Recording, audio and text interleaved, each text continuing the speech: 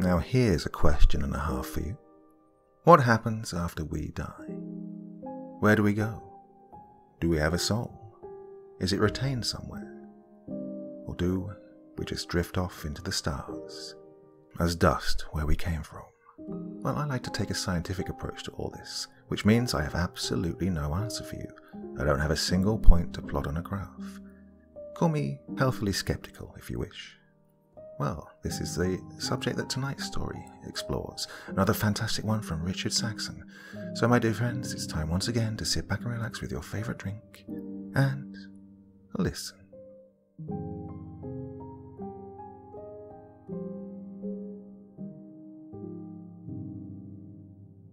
Today marks the 20th anniversary of my father's death, taken away by a single, senseless act.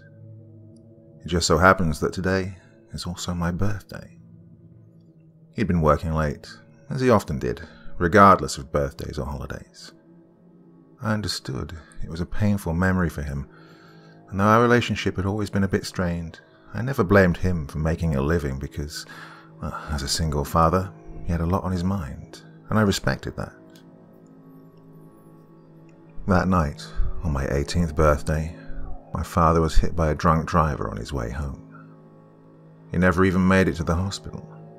His insides were so utterly torn to pieces by the impact that he simply died before the paramedics could even show up. A few weeks after the funeral, I was trying to piece together the legal mess that comes following someone's death, inheritance and so on.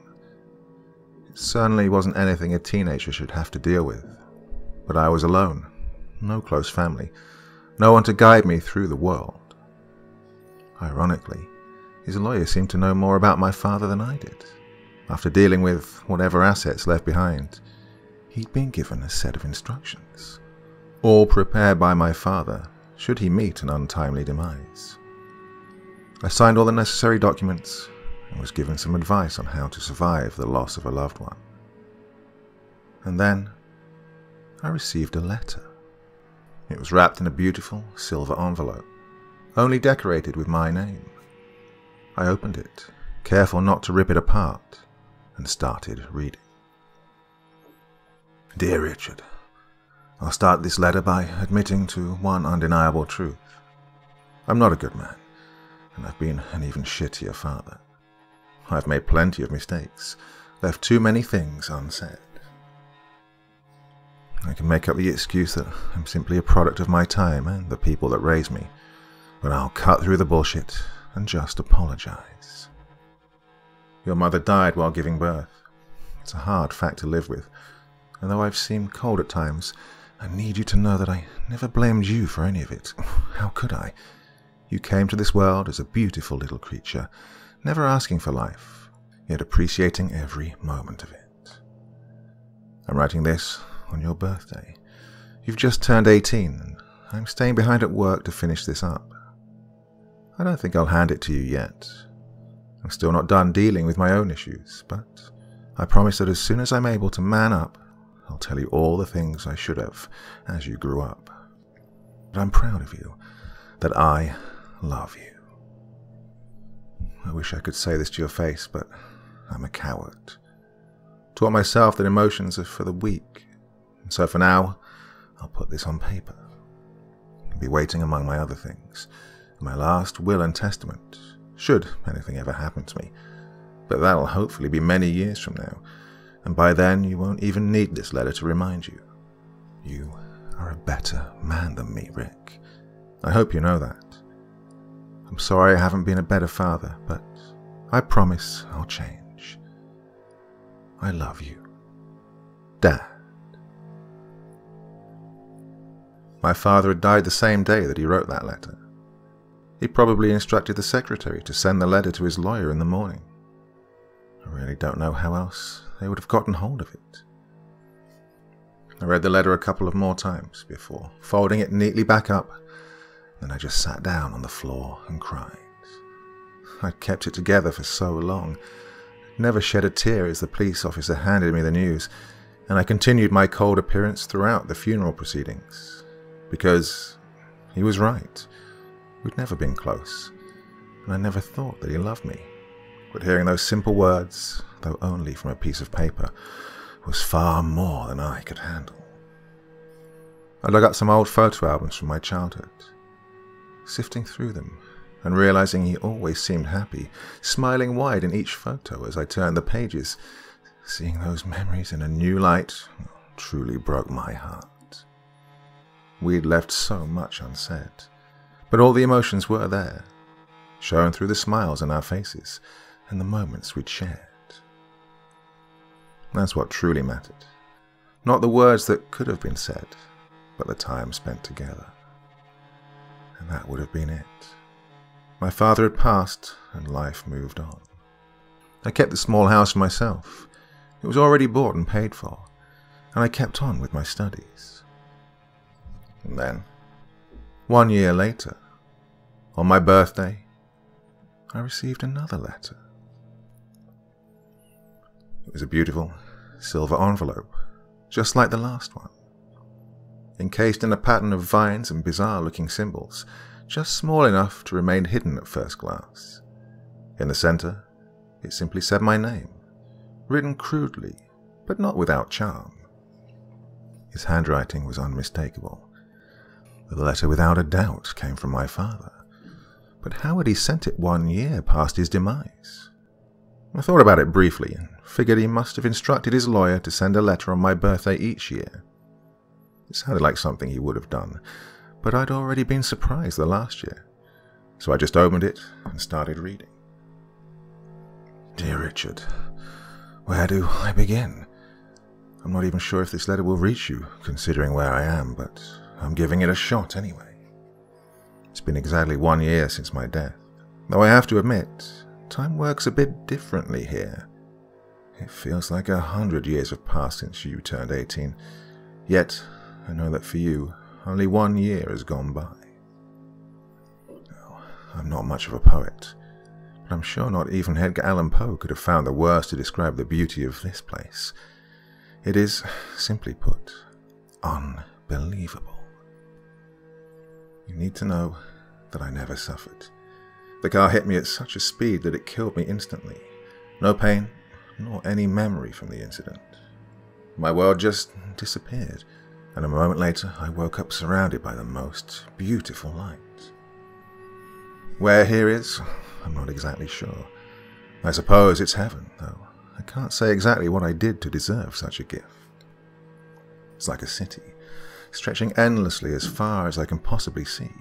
Buildings, spires covered in silver that stretch up into the sky, hiding among the clouds above. Perfectly constructed, and each magnificent in their own way. There are no horizons here. The world only ends when it's too far away to comprehend, just tiny figures dancing in the distance. But it's beautiful nonetheless, enveloped in colors I never knew existed. It's perfect. We don't feel hunger, thirst, nor tiredness, yet the food is bountiful and always tastes exquisite. I don't need it, but it's a joy to feast nonetheless. Never feeling too full, never gaining nor losing weight.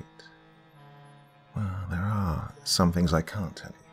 The guards, or angels, I'm not sure what to call them, but they're telling me I have to follow the rules. Upon asking, they simply scoffed and told me to figure it out on my own. They're certainly not the beautiful creatures I expected them to be, but that doesn't really matter. What matters is that I'm looking for your mother. But, well, in an endless city, that's easier said than done. There's really no register here, so no one can actually tell me where to find anyone. Though I suppose with eternity ahead of me, I'll just have to keep looking. The population is strangely scattered here, and no one I spoke to has been here for more than a few years. I suspect there's some kind of hierarchy in place, or maybe we have to wander further into the city to find our loved ones. It's a lot to take in, and I wish I could tell you more, but I need to go. In any case, I love you, Rick. I wish I'd said that while I was still alive, but at the very least, this is better than nothing. Love, Dad. I wasn't sure how to react. Sure, it was his handwriting, but it had to be some kind of a joke. I called up his old lawyer and asked if he'd sent the letter on behalf of my father. He denied it, saying his job had ended the moment I signed over my father's remaining assets here on Earth. Next, I turned to the few friends I had, interrogated them about the letter, without revealing its content. They acted innocent, which made me feel guilty. They'd been great as long as I'd known them, always there for me. Without them, I couldn't have survived the passing of my father. So, without any further solutions, I let it go. I put the letter alongside the rest of my father's belongings and forced myself to move on. I almost forgot. I truly did. And then the third letter arrived, yet again on my birthday, exactly 1 year later. Dear Richard, I found her. After an impossibly long search, I finally found her. Your mother, Helen, the love of my life. I knew she had to be here. She's always been one of the best people I knew. Well, I guess I should explain. As I said in my last letter, time doesn't flow as you'd expect, at least not here. Despite that, we keep track of it, just like we do back on Earth. I suppose it makes it easier to look out for our loved ones. It just feels longer. Your mother, she's, not exactly herself. I found her on top of one of the spires. Rick, I've never seen her like this. She looks nothing like the woman I knew and loved before, and yet I know it's her. I can feel it in my heart. Oh, she's so skinny, emaciated, and on the brink of starvation. I didn't even realize that could happen. I haven't eaten myself in weeks, yet I feel completely fine. She just keeps repeating the same sentences over and over. I don't understand. I tried to be good. What did I do wrong? I tried to convince her to leave with me, but she doesn't even recognize who I am anymore, and I can't simply force her. Believe me, I've tried. Up here, it's impossible to do anything to anyone against their will. I realized that when I tried to write about what I'd seen on the first day, but found that I couldn't form the words. It's hard to describe, but we have free will here as long as we follow the rules. Anything else is literally impossible. The angels turned their attention to me after I hung around your mother for more than a few days. They told me to leave her alone. I tried to explain, but they wouldn't listen. I had to leave her, Rick. I couldn't stand to see her like that, but I'll keep checking up on her, I promise. Once I'd tried the few ideas I could think of, well, I asked some other people here for help, but most of them are like myself, new and clueless. The few veterans I found only tell me to let it be, that I'll get in trouble if I keep messing around. I've got to go now. They're looking at me. I love you, Rick. I hope we don't see each other too soon. Just have a good life. It's far too short. His handwriting seemed rushed towards the end. I must have read that letter through a dozen times, trying my best to figure out what was going on. Since I had no means of tracking the letter, I couldn't do much other than listen to my gut. Now, as strange as it might sound, I believed every word I read. I decided I would respond, that I would write to my dad and see what happened. Honestly, I felt kind of stupid as I put the letter down at my doorstep, expecting it to magically vanish during the night. But even the smallest chance of contacting the afterlife, well, was one worth taking. Of course, when I opened the door the following day, it was still there, mushy with smudged ink from a small storm that had passed during the night. Defeated, I could do nothing but wait for another year to pass. As my birthday rolled round, I hatched a plan to catch whoever delivered the letters. I camped outside in my garden, waiting for the culprit. Hours passed. I waited from the early hours, and as midday arrived, I decided to call it quits and head back inside. There it lay, on the other side of my front door, on top of my slippers, a perfect silver envelope with my name written on it. Dear Richard, I found someone willing to answer my questions. They claim they've kept an eye on me for some time, but I wasn't ready to see them, and so they kept me waiting, hoping I'd one day come around. I'm not exactly sure what they meant by ready, but they say that until I see what this place truly is, I won't understand. Unlike my other companions, these people weren't smiling. They didn't seem healthy, but appeared as sickly, twisted human beings that have long since forgotten who they once were. They gave me a heads up, though, that time only passes as fast as we need it to, that a year can feel like a century, or it can pass by in a week, whatever that means. They mentioned something they simply refer to as the Dome. They say it's in the center of the city, an almost impossible distance away. They offered to take me there once I'm ready, but I can't. I need to stay. I have to take care of your mother. Of course, the Silver City still stands tall and magnificent, but the food has lost its taste. Drinks just feel unnecessary. I've indulged on occasion, tried to recreate the feelings I once had when I first arrived here, but to no avail. My only purpose now is to find a way of reconnecting with your mother. I know I can get through to her. I just need to find a way. While I search for answers, I still visit her from time to time, just to sit by her side as she stares off into the distance. Maybe I'll one day get a glimpse of what occupies her mind, and hopefully she knows that she's not alone. I know she's utterly broken, but as long as I'm able to, I'll protect her. I promise you that. Happy birthday, Rick.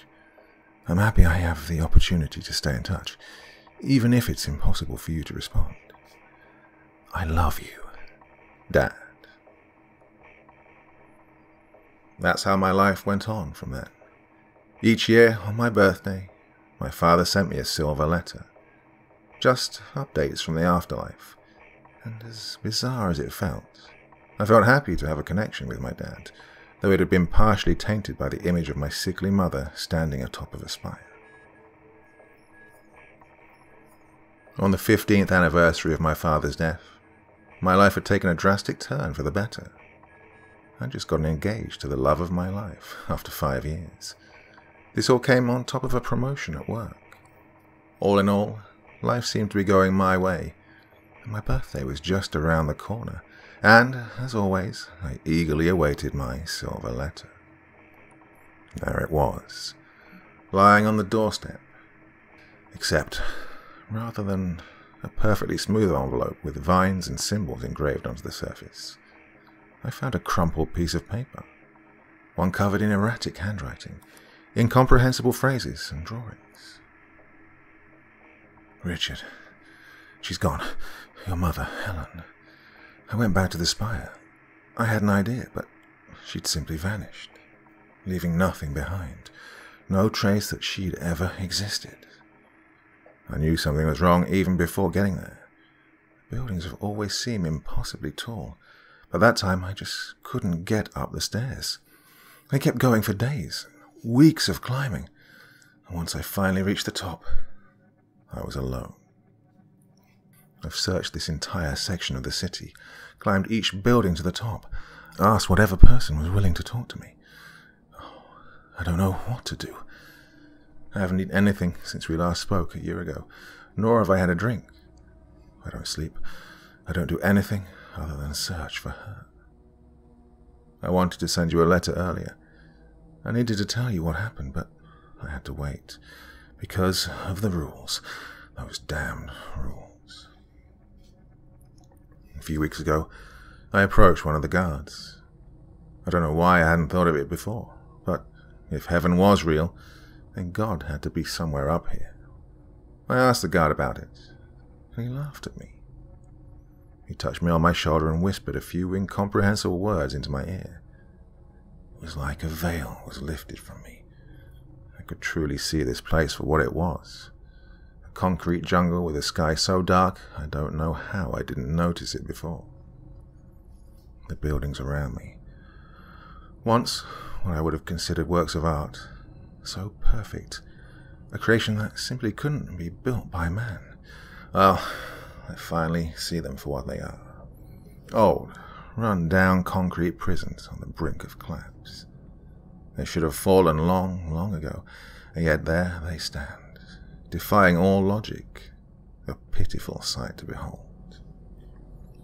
The people I came here with have long since gone. All of them are heading towards the dome. In their place I'm finding more and more people who've been here for an eternity, hundreds, thousands of years, and they all seem the same. They're all diseased. Whatever features they once had, whoever they once were, it doesn't matter anymore. They've simply existed for far too long, an eternity of time to wash away what once made them human. I think it's time for me to wander through the Silver City. Maybe I just need to reach the dome. Maybe I can find your mother there. Maybe I can finally get some answers. Whatever the cost, I can't go on like this. I'm not sure how long it'll be until I send another letter. The road towards the dome is different, but this is something I have to do. I hope you understand. Dad. 5 years passed without another silver letter.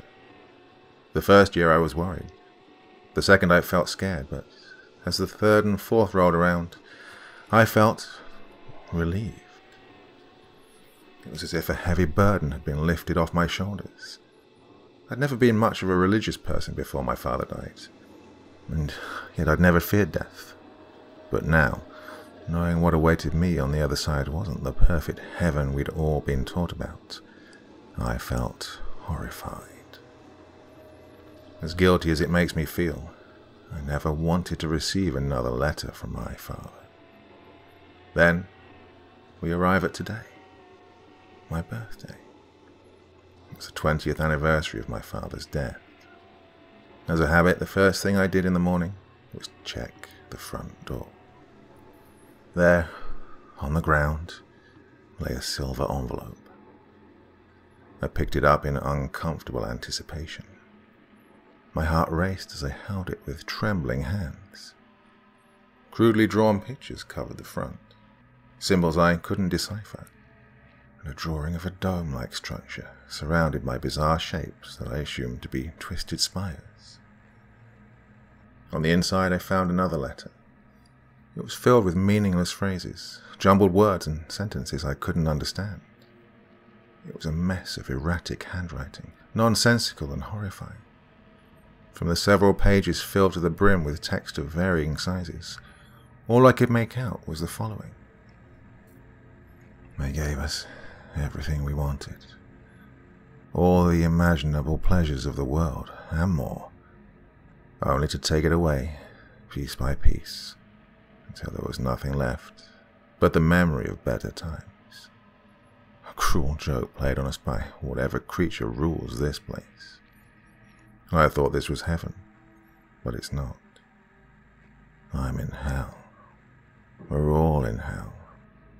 But it's not a punishment. It never was. It's just all there is. Death is the beginning of a nightmare that never ends. And there's no way out, no alternative. I'm going to enter the dome now. I don't know what I'll find on the other side, but I feel this will be the last letter I ever send you. Enjoy what you have left of life, Richard, because once it's over, you'll be right here by my side.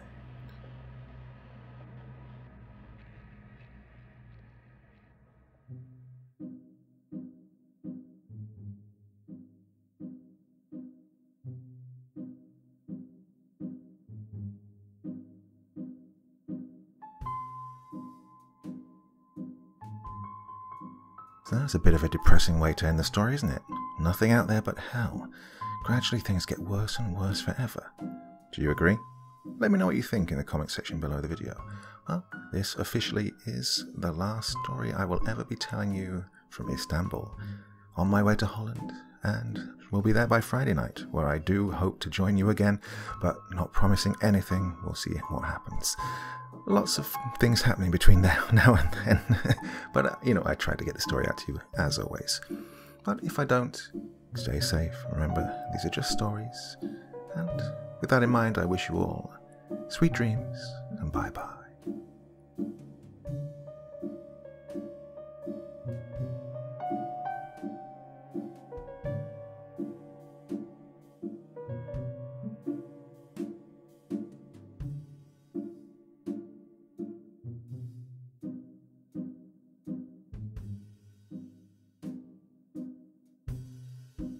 Thank you so much for choosing to spend your time listening to me. Now, if you enjoyed the Dr. Creepen experience, then come find me on Facebook. Come chat with me on Twitter. Listen to the background music and download it if you like on SoundCloud. Drop by the store, pick up a t-shirt. And, importantly, if you've got a story you'd like me to read, send it to Dr. Creepen's Vault, the subreddit I set up so that I could read your stories. Now, looking forward to seeing you all again real soon. So, come check me out, okay?